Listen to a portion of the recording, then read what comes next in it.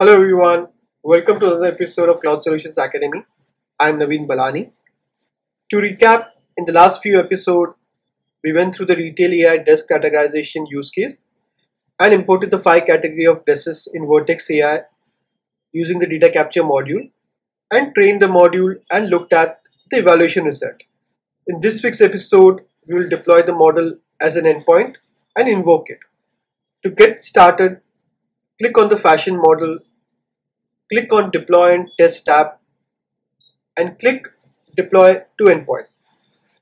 Click Create a new endpoint and provide a name. You can select Standard or Private Access. Private Access is currently available for custom model only, and Private Access is used where you don't need to expose the prediction functionality publicly over the internet. Click Continue. For the traffic split, specify 100 since we have only one endpoint.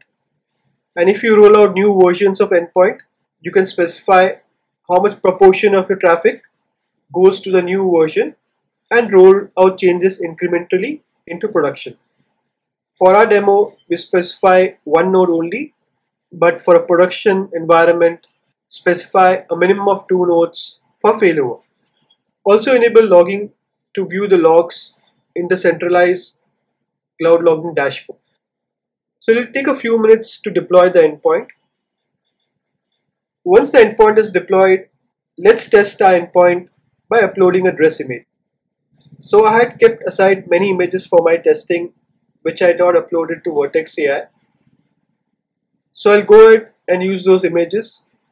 And to start with, I'll upload an image for a maxi dress. You would see the maxi dress being returned as the highest confidence score. So our model is working as expected. You can also invoke the endpoint via the REST call. Click on the sample request and you would see the steps and JSON request format for invoking the endpoint, including the curl command. Now let's take another example. Let's import a bodycon dress and see the results. In this case, we get 95% accuracy. So this basically tests out our model using the endpoint.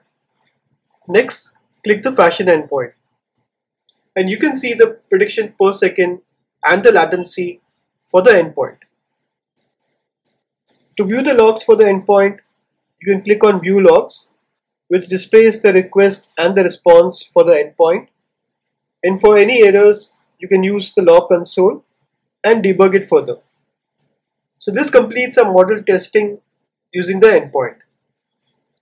As you see, Vertex AI provides a unified approach and streamlines the entire machine learning development and deployment process. Hope you found the information useful. With this, we wrap this week's episode. Please do subscribe to the channel to receive regular updates. Till then, have a great week and happy learning.